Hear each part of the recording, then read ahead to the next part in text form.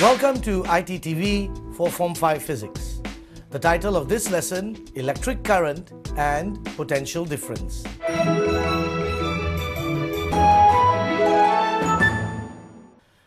In this lesson, we're entering into a new chapter, which is the chapter on electricity. In this chapter, we have to look at several different aspects of electricity. One, we want to look at electric charges. We want to look at what is the electric current and what potential difference or voltage means. We want to have a look at Ohm's law, series circuits, parallel circuits. We want to try to understand what causes internal resistance inside batteries or dry cells. And then we finally want to have a look at power and efficiency of electrical devices. Let's get right into it.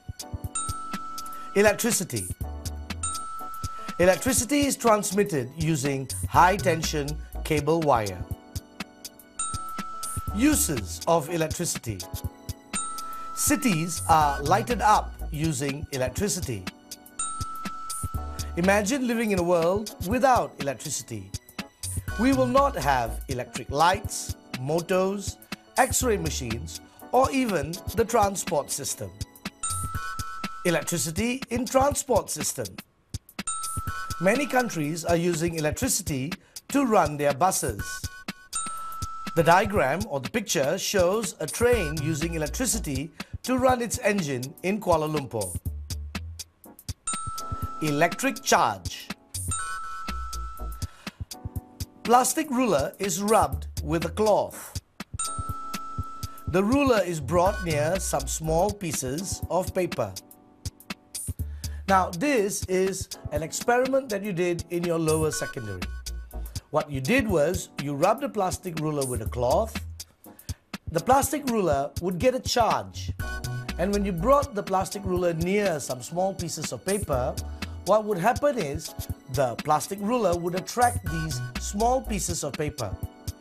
And it demonstrated to us that if you rub some insulating material like plastic, it can get a static electric charge.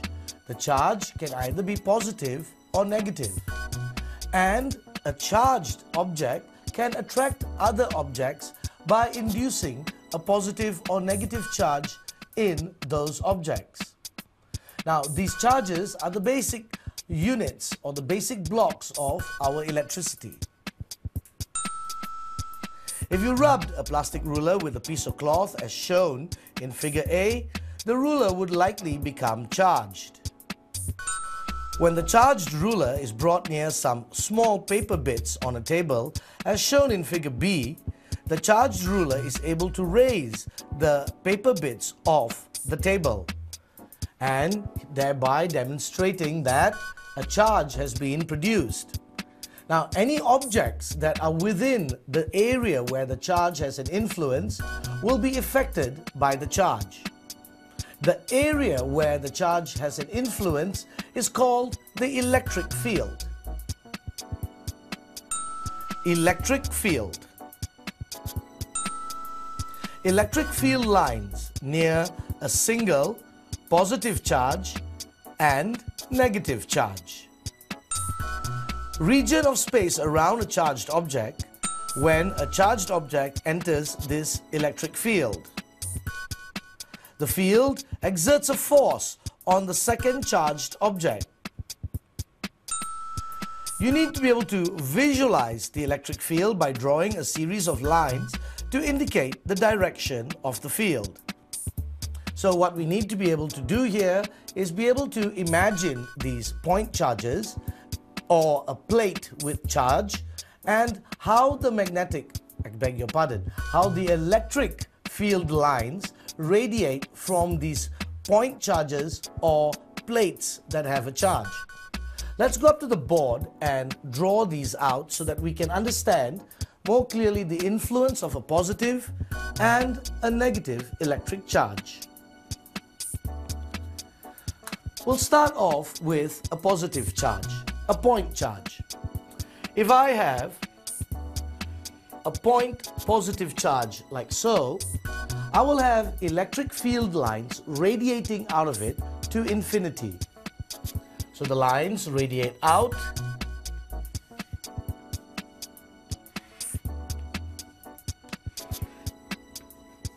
going to infinity, like so. Now, if I had a negative charge, this is a point negative charge, I would get electric field lines coming in from infinity. So I would get lines that were coming in like so.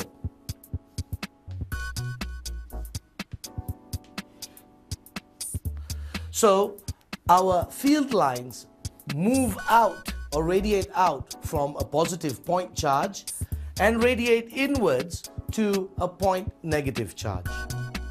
Now, if you had a plate that had a charge, this would be slightly different because you would have more field lines radiating from a plate. So if you had a positive plate, like so, your field lines would radiate out of the field like so. And if you had a negative plate, your field lines would be coming into the plate.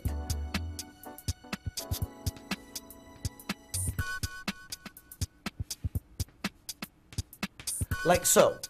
So remember the key things here, that the electric field lines direction is one of leaving or going away from a positive charge, such as you see up here, or going towards a negative charge, as you would see in the two diagrams below.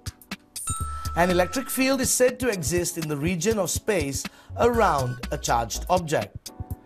So when we talk about this region of space, we're talking about the area around the charged object. Obviously, the closer we are to the object, the lines will be closer, therefore your electric field will be stronger. So the area just around the charge, your lines are closer, stronger field. Once you go a bit further away, let's say about here, you'll notice that the lines are further apart, which means that the strength of the field is diminishing. So, strength of field diminishes as we move away from our charged object. When another charged object enters this electric field, the field exerts a force on the second charged object. Electric field lines always extend from a positively charged object to a negatively charged object, from a positively charged object to infinity, or from infinity to a negatively charged object. So, what we've drawn are just positives or negatives. If we had two of different types of charged objects near each other, the field would radiate from positive to negative. Let's sketch this. And let's sketch this using 2 point charges. Let's say I have a point charge here that is positive and a point charge here that is negative. What I would find is the field would move from positive to negative. So the line would go like so.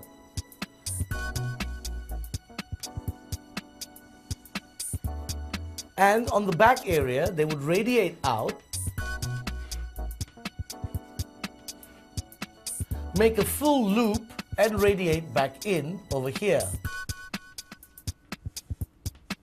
Like so. So our lines go from positive to negative. Electric field lines never cross each other. Electric field lines are most dense around objects with the greatest amount of charge. So, a quick summary.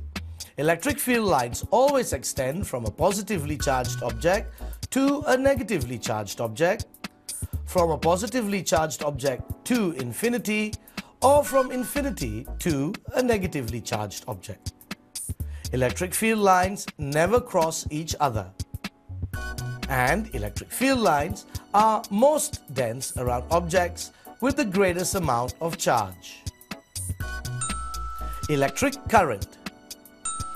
Electricity is made up of tiny electrical charges called electrons.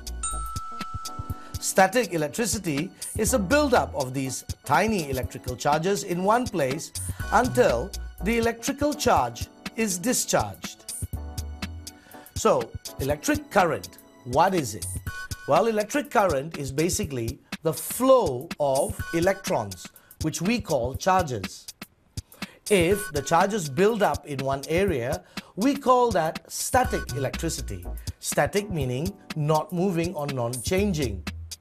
So if you take an insulating object, like we took with the ruler earlier, and we rubbed it with a cloth, and the ruler gets a charge, well, we call that charge static electrical charge, because the charge cannot flow in the ruler, because the ruler is an insulator.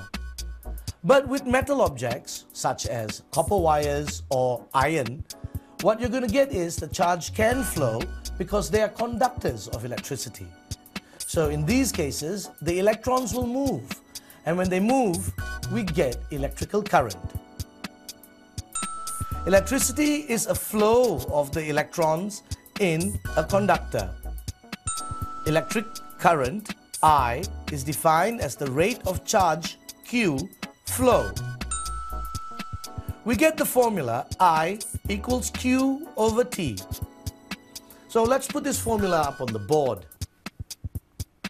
We have a formula that says I equals Q over T, where I is your current, Q is your charge, and T is your time. Like so. The symbols that we have are, for current, we use ampere. For charge, we use the symbol C for coulomb, and time, seconds as usual. So current is basically coulomb per second, C as -1 or ampere. In the photograph, you can see a dam. Potential energy of water in a reservoir at a higher ground is converted to electrical energy using dynamos in a hydroelectric power station. When that electrical energy is produced, it's produced because electrons are flowing through the conducting wire in the generator. Potential difference.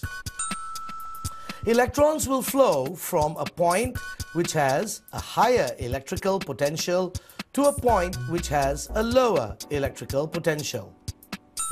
The difference in electrical potential between the 2 points is called the potential difference. Now, the easy way to understand potential difference is by the simple analogy of potential energy.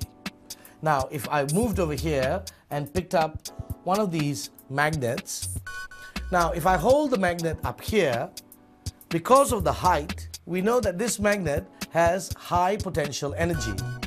Now, if I drop this magnet, it will go from high potential energy to low potential energy, which is very similar to electricity. Electricity will flow from higher potential difference to an area of lower potential difference. Not much work is needed to actually make these electrons move, because, such as with this dropping, it's very similar to gravity just pulling these electrons along from high potential to low potential.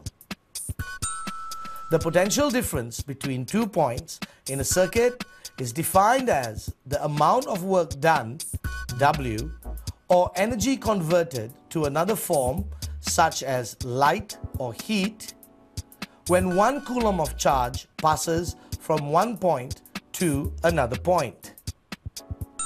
So potential difference is the work done divided by the quantity of charge. We get the formula V equals W over Q. So let's put that up on the board. So for potential difference, we have the formula V equals W over Q, where V is your potential difference, which we'll write down as PD.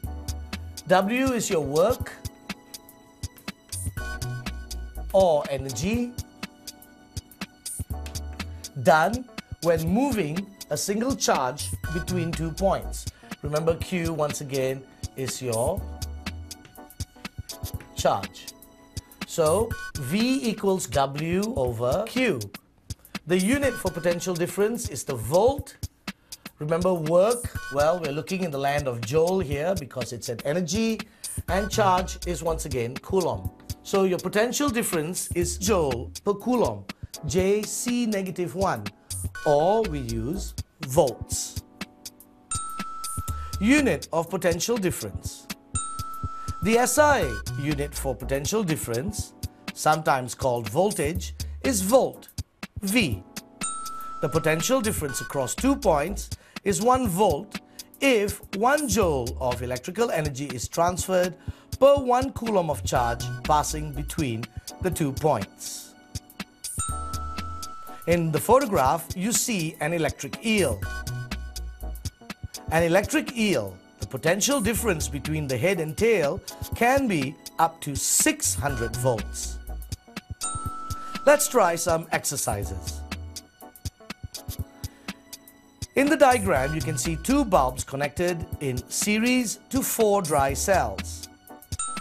4 dry cells, total 6 volts, are connected to 2 bulbs of 2.5 volt and 3.5 volt in a series circuit.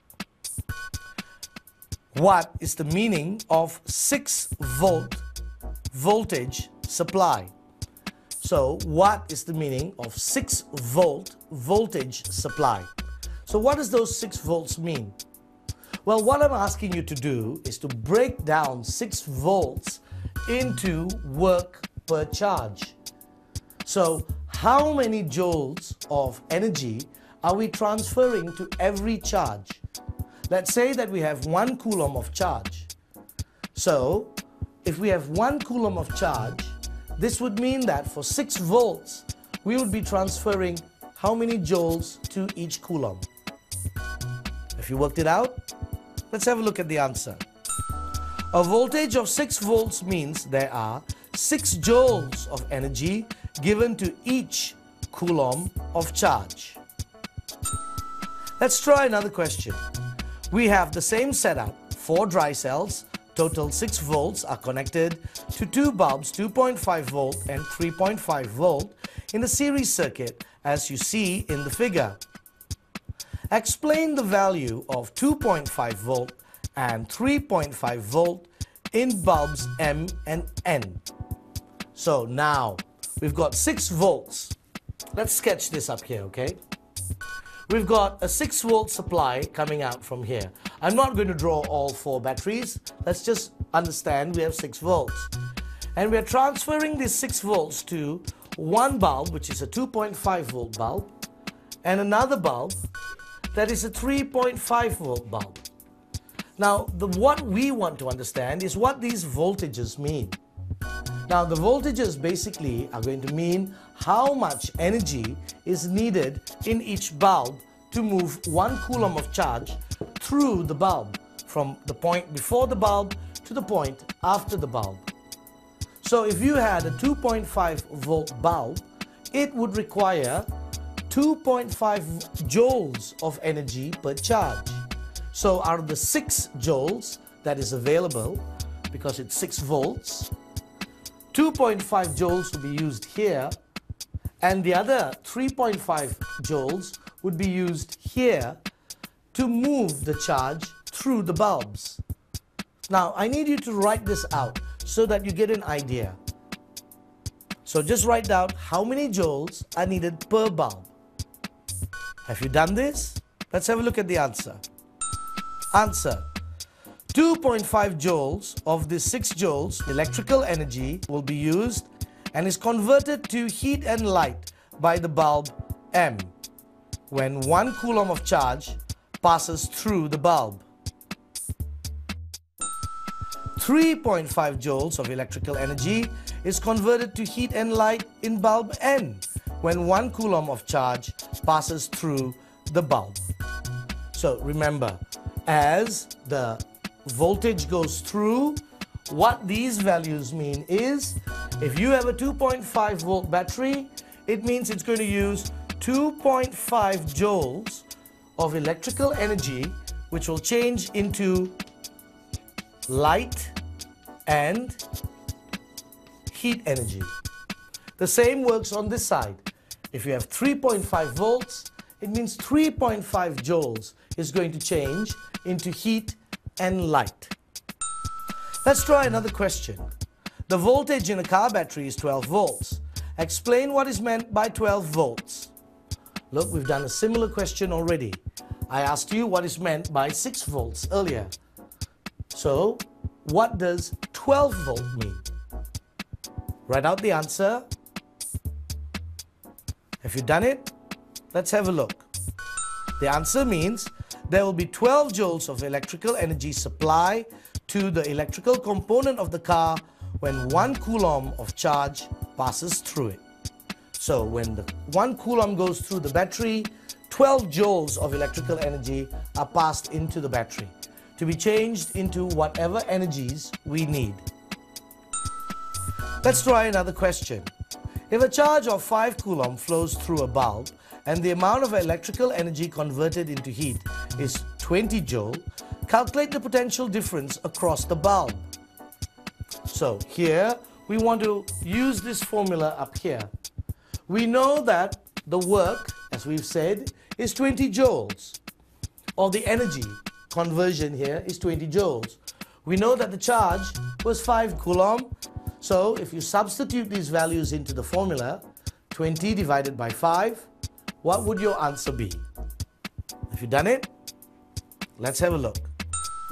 So we were given that the charge was 5 coulomb and the energy was 20 joule.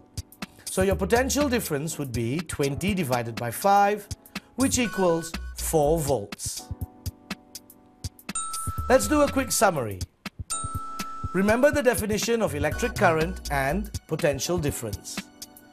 Easy ways to remember these are to remember the formula. If you remember the formula I equals Q over T, then you know that the current is the rate of charge flow per unit time.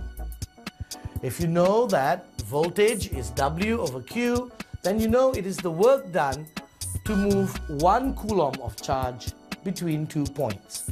So by having these formulas in your mind, you can easily redefine or write out the definition for current or potential difference. Remember the electric field charge and the direction of the electric field lines for positive and negative charges. So remember what we were talking about earlier, that the field radiates from a point positive charge to infinity or from infinity to a point negative charge. Remember how the charge lines look if you have plates of charge. And finally, remember that the charge lines, electric field lines I should say, move from positive to the negative. Remember how to draw these field lines. Remember the field lines can never touch each other, and also remember that where the charge is strongest, the number of lines will be at its highest or most dense. That's all the time we have for this lesson. Thank you for watching iTTV.